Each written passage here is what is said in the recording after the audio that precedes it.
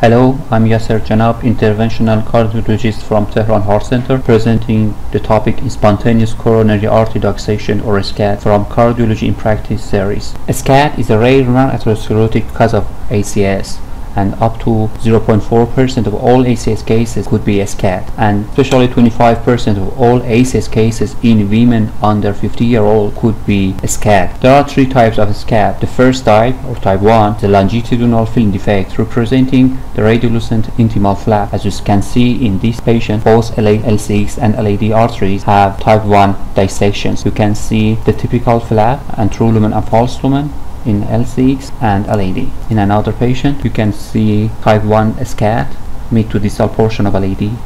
Especially in patients with tortuous coronary arteries, this disease is more prevalent. And the second type is diffuse lying smooth tubular lesions due to intramural hematoma with no visible dissection plan. As you can see in the RCA, there is long smooth tubular mid portion, also in PLB and in PDA arteries. In another patient, you can see the long smooth tubular lesions of LAD.